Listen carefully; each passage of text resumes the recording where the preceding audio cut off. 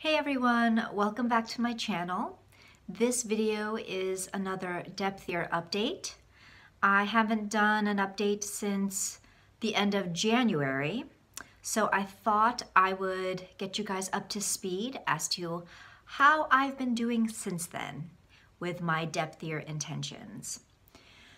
So, when I started this depthyear, I knew that there would be hiccups along the way, and that was to be expected.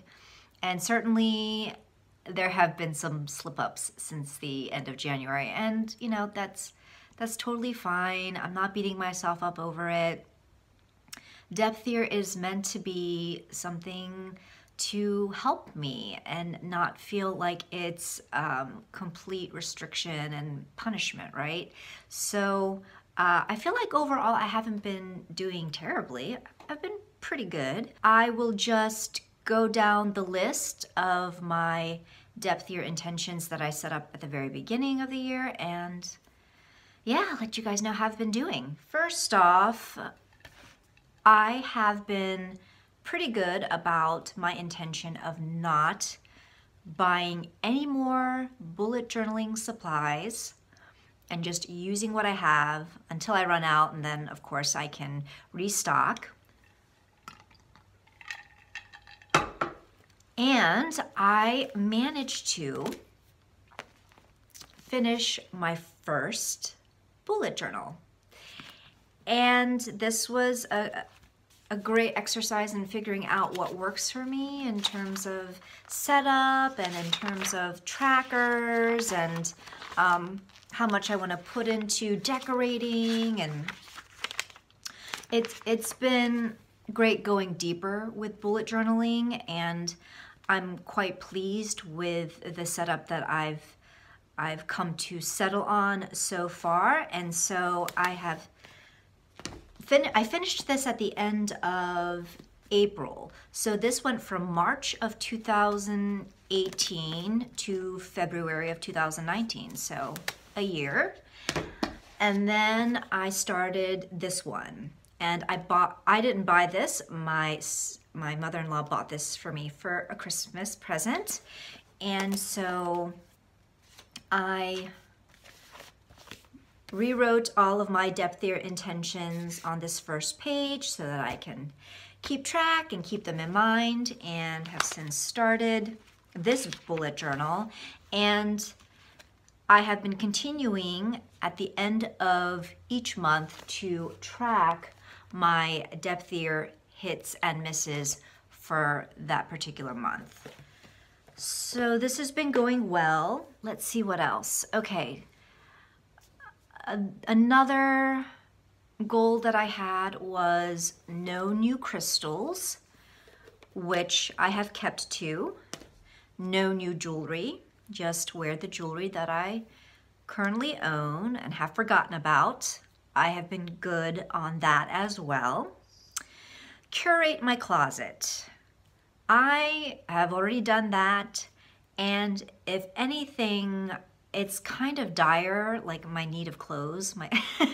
I do actually need clothes, but I am so uninterested in clothes shopping. That has got to be at the very, very bottom of my shopping interests. And I like to shop, but I don't like to shop for clothes. But when your own husband is telling you that you actually need clothes, then yeah, that might be a sign. I have to kind of replenish my wardrobe. We'll see. Okay, no more coloring books. I have kept to that intention as well. I have quite a number of coloring books with blank pages I haven't colored, and I mentioned in my very, very first depthyear video that I would maybe even try to go deeper with the coloring, try some techniques and different skills with blending and all that, and I really just haven't, and that might be an intention that goes by the wayside because it's not super important to me. Coloring's meant to be fun and mindless, so if I don't really feel like it, then I'm not going to. But at least I have not purchased any new coloring books or any new coloring book supplies, like no new markers or colored pencils or anything like that. For tarot and oracle, okay, my intention was no more than one tarot or oracle purchase a month. And I did have a slip up in March where I bought 2 tarot decks, which isn't terrible. It's not terrible. And I plan to get back on the saddle with that because at this point, honestly, there aren't really many decks that well, that's not true. There are decks that I am interested in, but I have really thought about them and realized that I just don't need them in my collection, and even though they're beautiful and tempting, they'll probably go neglected. And so some of those decks, so for instance, I resisted buying or backing on Kickstarter the Skeletarot. So Monique from Dead Serious Woo, she flagged me on Instagram, and she was like, Julie, have you seen this deck? Because she knows I like skeletons, and she introduced me to the Skeleton Tarot, which I absolutely adore. And this Skeletarot was a Kickstarter campaign and super cute. And I was very tempted. I almost did back that deck on Kickstarter, but then I really paused. I considered my depthyear intentions, and I thought to myself, you already have one skeleton deck that you are absolutely in love with. Does this skeleton deck, while awesome, the artwork is great, it's cute, it's totally my Turkish delight, right? But you know, between the two, do I really need another one? Or can I be satisfied and fulfilled with the skeleton deck that I have? And I ultimately decided I'm good. I'm good not to get the Skeletarot. So I resisted that one. I've resisted the Crow Tarot. That's pretty popular right now, and I understand why, because it's gorgeous. It's really gorgeous, and I can see the appeal, and I was pretty close to buying that one as well. But my thing with animal decks, I just don't reach for them. I just don't. And so I had to remind myself, okay, you know, I love animals. I think animal decks are beautiful. I just don't use them all that much. So while I did slip up with my tarot guideline, I also think I did really well in reining myself in and not just impulsively purchasing all the pretty decks out there, and really thinking about why it is I was having these compulsions to get the deck. And that's been progress for me. That's been progress. But I really have to let go of the FOMO mentality, and it is this very delicate balance of my wanting to experience all the different decks and then at the same time feeling overwhelmed with the number of decks that I have and feeling like I'm not giving them enough attention because there are so many of them. Another intention for my depthyear was to go deeper with Lenormand and Marseille, which I haven't done so much, but for the month of April, I have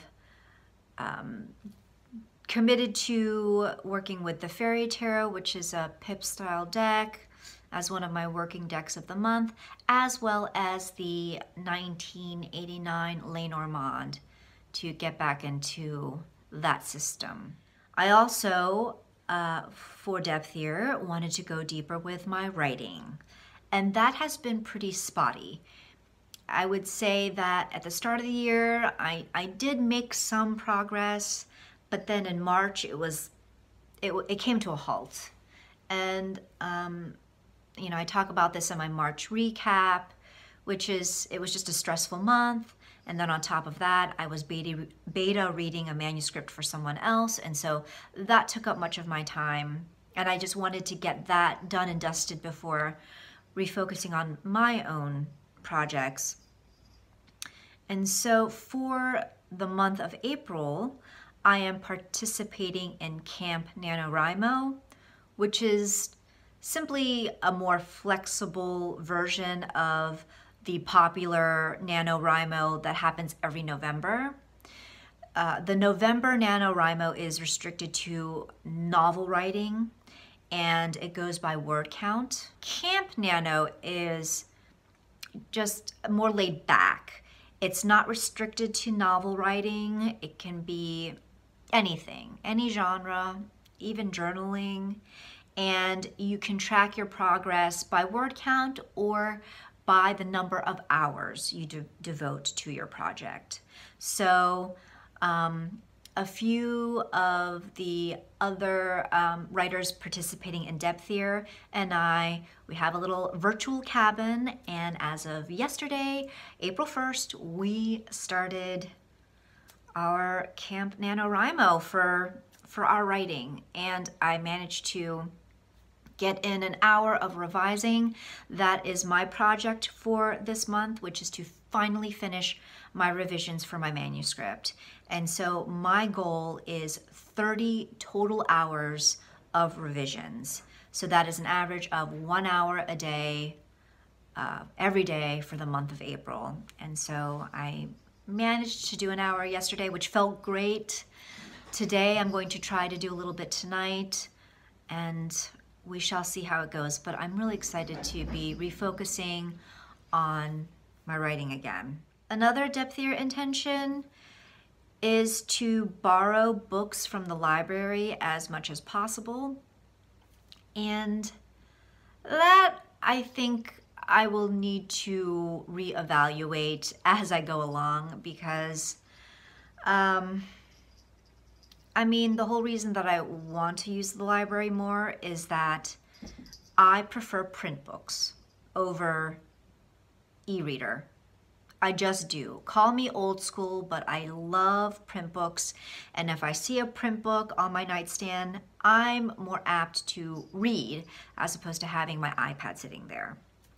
So I thought that the library would be a great way to have those print books without amassing, more books on my shelf, because I did a huge decluttering years ago and I've since kept it pretty good. And also save money and just use the library, which is a wonderful free resource. But I have found that because my reading schedule has been just all over the place and I really haven't done a lot of reading, I've kind of been holding on to books. And my library, they only give you like 2 weeks, and you can renew twice if a book that you have hasn't already been requested by somebody else. So I'm still trying to use the library. I have this to read, and as you can see, it is a substantial number of pages. For me, when you get past like 300 some, that starts to feel lengthy to me, and I'm not by any means the slowest reader, but I am not a super fast reader. And this is a popular book that has a waiting list. And so I had to request it. And I only get 2 weeks to read this book, and then I have to return it. And I am not able to renew because it's already been requested by others. And so I think that when it comes to situations like this, because I really don't think I'm going to get this done in 2 weeks. I just don't think that's going to happen. I'm going to try. But in cases like this, I have decided, okay, if the print book is not much more expensive than the Kindle version on Amazon, that I'm just gonna buy the print book. And I have little libraries in my neighborhood that after I'm done reading, I can just put it in the little library and let others, you know, have a read. So that way I have as much time as I want and need with the book, and I don't feel like I'm restricted on time. And then I'm also not gaining a collection of printed books again to sit on the shelf and not be touched. And I still get the satisfaction of a print book. I think that's really it for my depthier intentions. Another intention is to read more in general, which, as I said, it's been all over the place. I really haven't read as much as I've wanted to, but I'm still working on it. I'm still doing my best to make the time for that because I really do miss reading. I used to read so much more in years past, and it's since fallen away, you know, so, and that makes me a little sad. So I want to really get back into reading. That is it for me in terms of my depthier so far. If you are participating in a depthier, let me know how you are doing with your intentions. And as always, I really appreciate that you would spend the time with me, and I will see you in the next video. Take care.